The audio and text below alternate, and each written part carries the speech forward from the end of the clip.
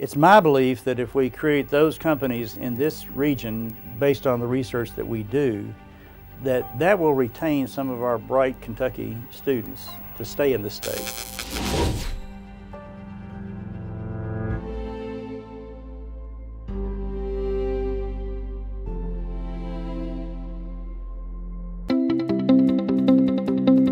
Research, I can pop it in there. I just took a one day with that lab, but just took a bunch from it. So I'm so low because it's so new. Like Yeah, one thing when I heard about your project, I immediately realized it's got commercial opportunity, and I was so pleased to know that you were aiming that direction. So where do you stand with that now?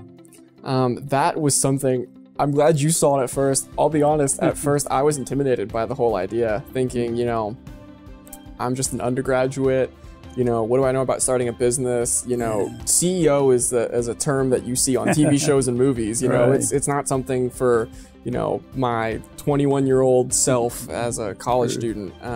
But as I was doing more presentations, more people kept coming up to me, and the question I always got was, do you have investors yet? Do you have investors yet? Here's my business card, you know, come talk to me, reach out to me. And to the points where I was fending off people and I was saying, you know, hold on, I can't right now, you know, and I was, you know, at first coming up with a bunch of excuses for why I can't, you know, and some of them at first were legitimate, but after I got over those, it was like, now I'm just making up excuses because I'm scared. And when I realized that, all right, let's put the fear aside and let's leap for it, and I found the perfect opportunity to go after it and said, you know, not only is it a goal that I have right now for myself, but it makes a lot of sense, and that this technology needs to be commercialized. It needs to be out there. It needs to benefit society in that sense. And so it's been a fantastic process of learning how to be an entrepreneur. Yeah. And you mentioned that you've already named the company, you've incorporated a company. Yes, yes. So the name is Verdant Beneficiated Resources. So Verdant is green, it's lush, it kind of describes this this concept of green. Beneficiated is a mining term.